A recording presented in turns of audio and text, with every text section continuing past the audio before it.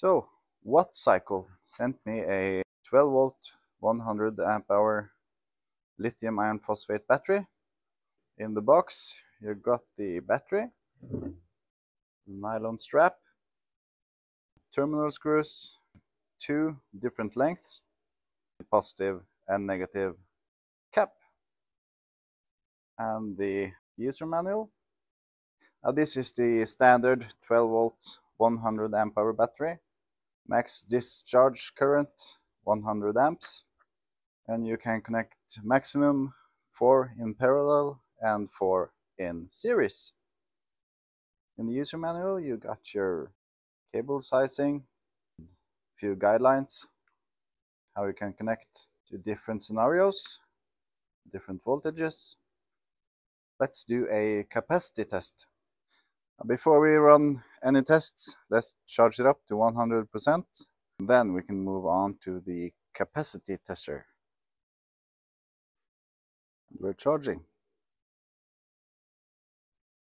Alright, so we are fully charged. Now let's do a capacity test. Unhook the charger. Hooking up the tester. Let's reset. And we are going to run a 10 amp test.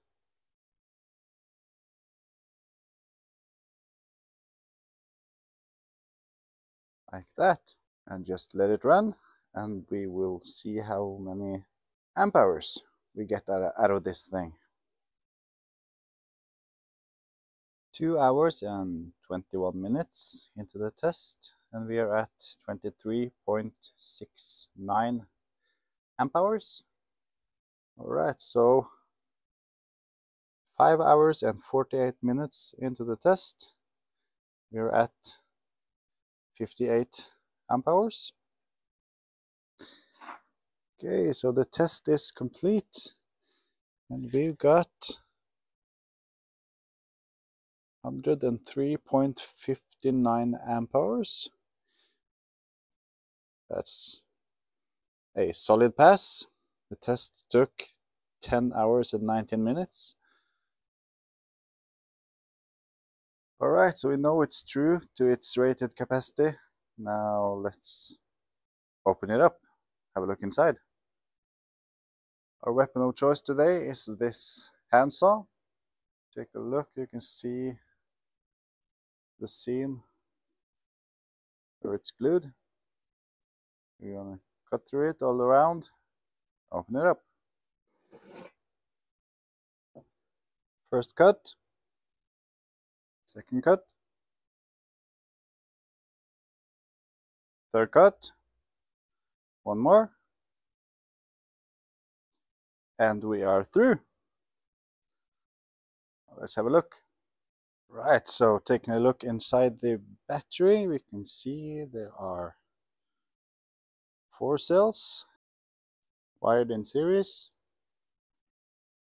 2 8-aught wires going to the negative terminal, and a 6-aught to the main positive.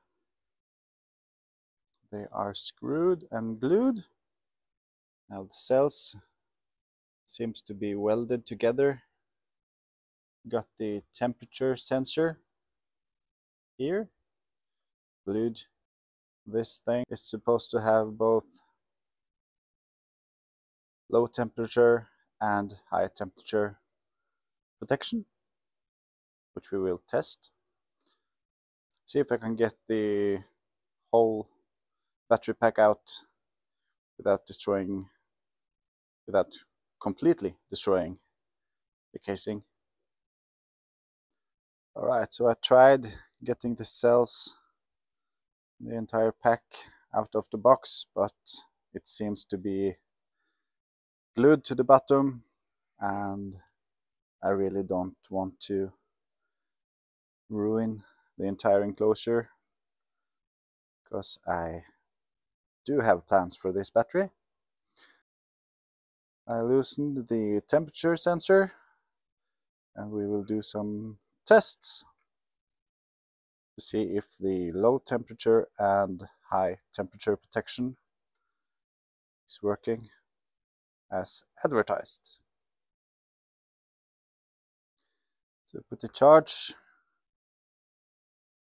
on the battery. It's charging at 15 watts.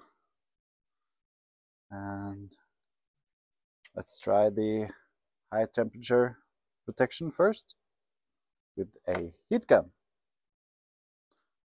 Let's see. And it cut off. That's working. Will it start again? And there we go. Again.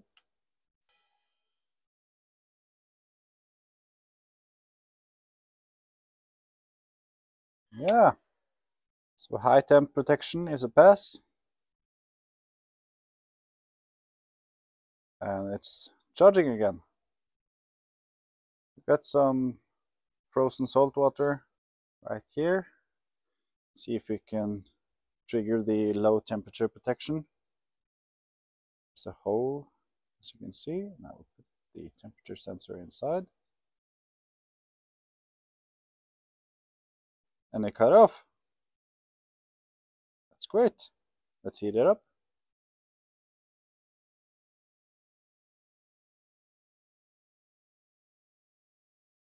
Charging. Nice. Do it again.